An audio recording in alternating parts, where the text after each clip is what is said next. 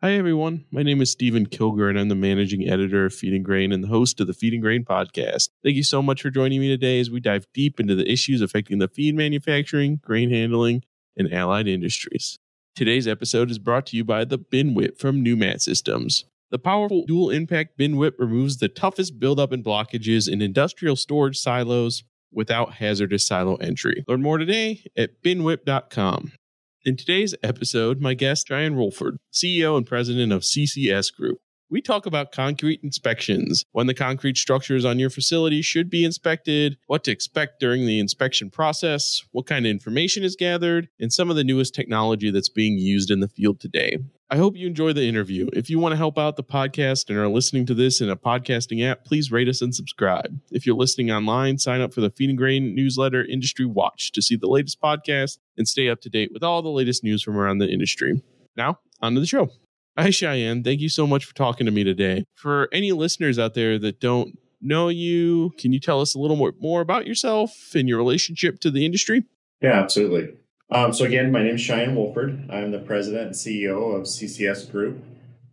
Started CCS Group in 2009, and my main objective at that point in life was to start a construction company that obviously utilizes the newest technology, the newest safety standards, all that type of aspect and approach. We provide silo repairs nationwide, and so we're serving clients all throughout the U.S. I've done some international work as well, but I say our primary focus is in the United States, country elevators, terminals, load out facilities and such, feed mills, ethanol plants. We also dabble in the bulk storage of like coal and cement. So we're also in other industries as well. But I would say 99% of our business comes from the feed and grain industry. Yeah, and you guys are very involved in the grain and feed industry. I mean, every year I see you at Jeeps, and you're always involved in something. You're always moving and shaking. Absolutely. No, I think that's kind of the spirit of what we designed CCS around, was always looking for the newest technologies, not so much the newest gimmicks or anything of that nature. Everything we bring to market is obviously studied very heavily and critiqued, and want to make sure there's a tried and true process, either with equipment or materials, new repair materials or new technology in that aspect. So definitely keeps us busy. And as an entrepreneur inside of me, that's what gets me excited about getting up in the morning, is seeing what's new out there and how we can utilize that in our industry that we very much enjoy. It's a great group of people. So Yeah, definitely. And so, what I have you here for is to talk a little bit about inspecting your facilities for damage so you can get ahead of it before you have some serious happen, right? Can you tell me a little bit about how often feed facilities, grain elevators should really be like inspecting their property, not just, glancing at it as you go by, but really taking a walk around and looking? yeah, so we get that question a lot, obviously. And I always tell our clients or potential clients, I guess the main thing, I kind of refer to it as a health checkup, if you will. Once you get that initial once over inspection done, which is where we really go into the intense GPR scanning, drone inspections, sound testing, kind of consider that like you're going to the doctor once a year and you're getting your physical done, you're getting blood work done. And that's, once we get that done and we kind of know what the structure is as a design, or necessarily as a build, I guess, then you can kind of move into a secondary phase of doing just visual inspections, going back to that kind of what you said earlier, a little less intense. You don't have to do GPR scans every year, primarily because the rebar is the rebar. Nothing's going to change in that aspect. So I always tell them, let's get the first initial cumbersome blood work done. Let's do all the GPR scannings. Let's see what your roof beams look like internally inside your bins. Let's inspect your hoppers. Let's get in your tunnels and do the once over. And that's a pretty heavy, intense inspection. From there, then you can move to an every year type of aspect, or every other year, And during that initial inspection process, you might uncover some areas that either the facility manager or the outside superintendent or something didn't notice. So once you get that first initial one done, then you can kind of direct them to monitor different areas either throughout the year or when you come back to do the secondary visit, say a year down the road. So like, again, that first one is the first initial one is obviously the more intense, there's a financial burden with that. You're going to pay to have somebody come in and give it a once over. But what I like about that, Stephen, is that information then can be shared with third-party engineering. You can send that out for review and get everybody kind of on the same page, I guess. Yeah. And while there might be a financial component, it's a lot better than having a bin collapse or something like that. That's the big issue. I always explain that the preventative maintenance side of things is a fraction of the cost when it comes to ruptures or silo collapse. Of course, you've got the safety aspect of it. First and foremost is make sure that you got a healthy facility so that you have healthy employees and safe employees that are comfortable coming to work every day, and the morale. And yeah, it's the preventative side is really where we like to spend our time. Yeah. Well, just like humans, right? Going to the doctor is a pain. But it's a lot better if you catch things early than have to get surgery later. So how does the inspection process work, especially for that first kind of inspection, the one where you do a really thorough overview? What should people expect when they call you and they have someone come out to the site? Yeah, so the initial, meeting is we do a lot of data collection up front. We try to get our hands on the blueprints or the as-built. We know what the structure should be. We try to visit with them and answer any questions that they might have up front as far as what the process looks like. Obviously, do the bins need to be empty? Do they need to be full? Can we be receiving grain? Can we be shipping grain? So we just try to get on the same page of what is your operations doing that particular day? How can we be as less intrusive as possible? Obviously, if we, are needing to have a boom lift set up and do GPR scannings and stuff, then we'll have to have some sort of traffic control or something. But again, just kind of getting into the nuts and bolts of what are you seeing as a client? Show us the areas that you're concerned about, and just do a good walkthrough with them of what they have going on, what the history of the facility is, finding out what the facility was built for. Was it just a storage facility? And now all of a sudden we are using it as a kind of a centralized loadout type of situation for that client. So just a lot of fact gathering meetings, I guess, up front, if you will, phone calls, meeting with the operations team, the marketing team. And then the second phase of that is now, what do you want to use the facility for in the future? So as we start the inspection process, we kind of had that in the back of our heads of saying, okay, they're going to add a larger leg, or they're going to put a discharge in somewhere, or they're going to try to increase their rail loadout size or whatever. So just then getting a futuristic view of what's your intentions for the use down the road? And so that kind of is our kickoff meeting that just allows us to kind of get an understanding of what do you have and where do you want to go? And then from there, we really just start the process, kind of try to stay out of sight, out of mind. We move into a majority of the time doing GPR scanning. So that's ground penetrating radar, where we're doing scans from top to bottom, utilizing a boom lift, scanning and checking for every horizontal piece of rebar that's in that facility. And then that typically moves into the drone inspections. And from there, the drone inspections are always kind of fun because you start out with a plan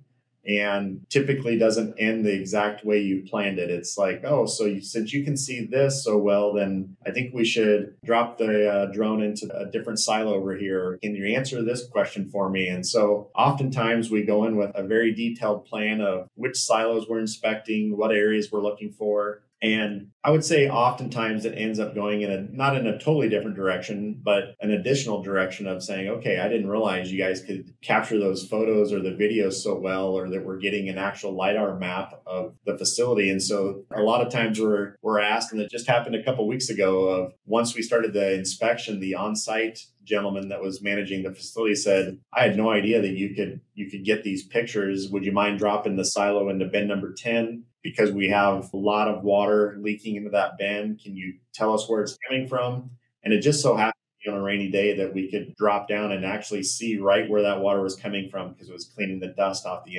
interior wall of silo where that water was entering the bin. So again, those additional moments where you kind of go into it with a plan, but then they're like, oh, by the way, since you're here. And we, again, just on that same exact facility, they had an electrician that was running new bin temp cables for him and actually was really wanting a picture of the footprint of the whole facility. So we were able to launch our external drone and get him the picture that he needed then to start drawing his plans out and such. So it's always kind of fun to do those additional services and make people's day and hopefully make that project a little bit easier for them. So that's kind of the typical day in the life of the inspection process. And then obviously wrap that up at the end of the day with sharing the information that we found. Oftentimes we'll pull up the videos right there with the client and show them what we looked at, what we found. And if we didn't quite get the picture we wanted or the video that wasn't clear and we need to go back, then that's the great part too, is it's such easy entry that all you got to do is go back up to the roof or go in through the side of the silo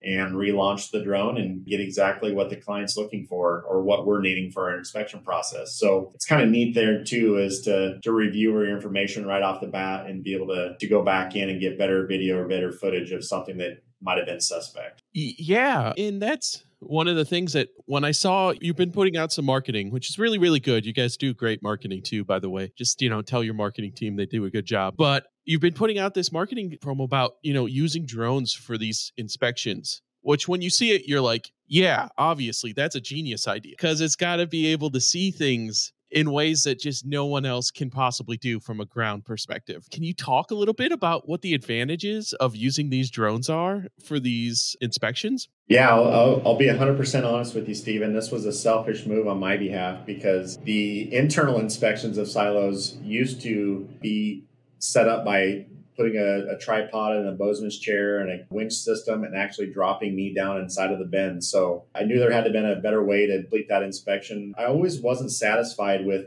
either the picture quality or the placement of where I was at within the bin. So there's a lot of information that kind of, I guess, just got left on the table when we used to do the old way of dropping somebody down inside of the bin. And of course, then you have the safety issues. You're in the bin, you're in a confined space. You've got a fall protection rescue plan. There's usually multiple people involved with that, including the local fire and rescue in the event of an accident. So it takes quite a team to actually drop somebody down safely and to do it the right way. And so as I started to see this technology come down the pipeline, it really got me excited because that just meant I didn't have to be lowered inside of the bins anymore. And again, it's such an encompassing process that once you got out of the bin and got home and realized that you didn't get the exact angle that you wanted of the picture, or it was dusty and camera that you had, wasn't able to capture exactly what you're seeing with your eyes, really intrigued me when I saw this drone technology. So a couple of things to note is obviously it allows us to do it much quicker. We can, obviously about the time that it takes to pull a manhole cover off and drop down inside of a bin is anywhere from 10 to 15 minutes per inspection. So that's kind of nice, is it really eliminated that from being a 2-hour process to about a 10 to 15 minute process. I touched base on it a little bit earlier, but the safety side of it is huge. No more human entry. And as we know in our industries, that's kind of our goal, is zero human entry. That's where we're going with all the different loading systems and hoppers and augers and such, as we don't want to have anybody in those bins if possible. So that's been a nice addition for us as well. Other notes would be the whole time the drone is deployed and in the bin, you're capturing 4K video. So oftentimes we get home and we're reviewing those videos and in high definition on a flat screen TV, and we actually see more than what we obviously saw on a little 12-inch tablet while we were flying the bin in person. So it's kind of neat to get back and review that video with those 4K and high definition videos and see the different things that you didn't see even when you were on site. And then, of course, while you're doing that, you're able to catch what we call POIs, which are points of interest. So if we are on the bin deck and we're flying around and we see a major horizontal cold joint or a roof beam or a truss that isn't positioned right or potentially failing, not only can we take 4K videos of that, but we also can take some still photos of that so that those photos can be shared very easily. And again, high resolution so they can be blown up and studied. So that's another nice objective of that, is the POIs as you're flying throughout the bin. And then last, probably but not least, is the entire time that we're using our LiDAR drone, that drone is actually collecting a point cloud, which is millions of data points or thousands of data points. And so as you're actually creating a 3D map of that interior silo as you're flying around in there. And so that's really neat when you come back out, either when you're studying a silo that has a potential roof failure or beams that are misplaced, things of that nature, anomalies, if you will. you're able to go back and get exact precision measurements of the beams. And that's where that tools become really handy for us, is sharing that information with engineering. If we're looking at going back and adding additional roof trusses or different supports or something, and they want to know what the measurements are on the roof beams or how far apart they are or how long it is, that's neat as well. And that LiDAR map actually did something a few weeks ago for us that we didn't even realize possible, but we were asked to come inspect a bin that had fire damage from an explosion/fire. And as we were flying that bin and looking at the potential damage, we were also able to help that client determine how much grain was still in the bin from a volumetric standpoint, so that when the team showed up to do the bin cleaning, they knew exactly how much grain they had to contend with, where it was bridged up.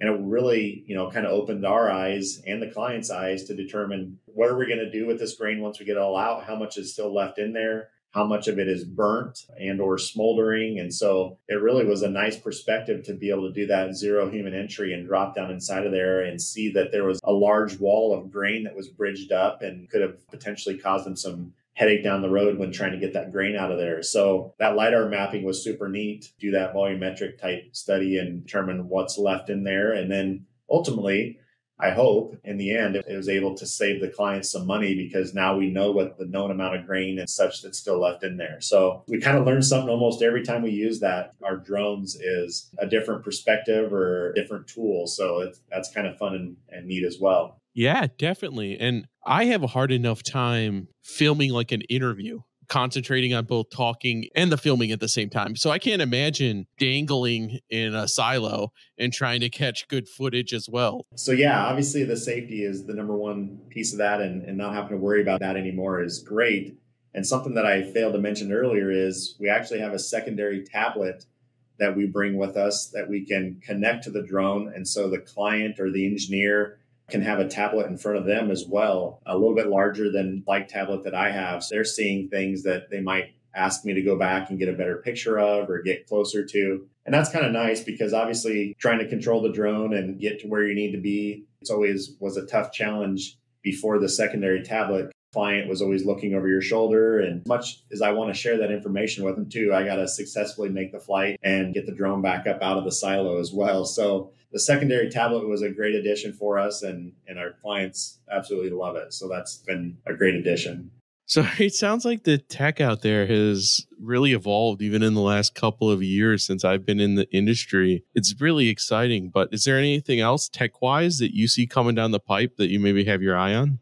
As far as new technologies that's coming down the pipeline, we're obviously always studying and going to different conventions and such. And, one of the things that it's not directly related to concrete repair, but a lot of our facilities that we work at have either steel bins or steel tanks for bulk storage.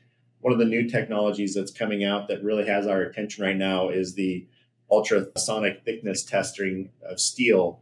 And so, although, again, that's not a new tool in the industry, is being able to measure the thickness of a tank. But what is new to our industry is that now an additional hub that you can add to the drone.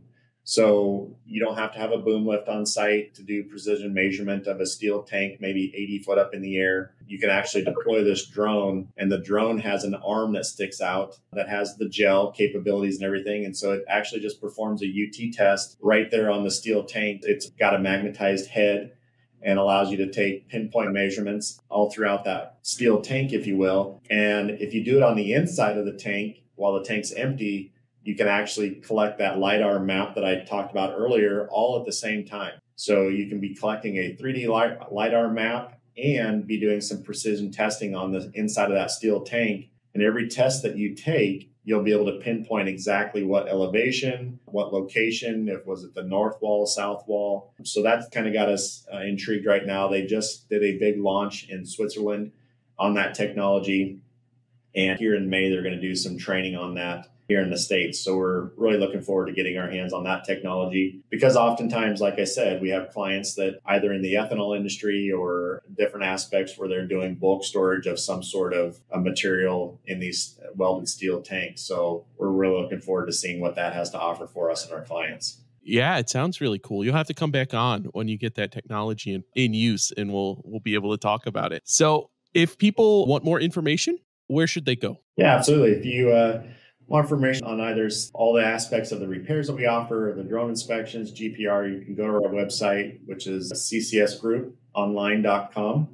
And obviously, you can follow us on all our socials as well. So, yeah, and there will be a link to that in the description below. Thank you for joining me so much today.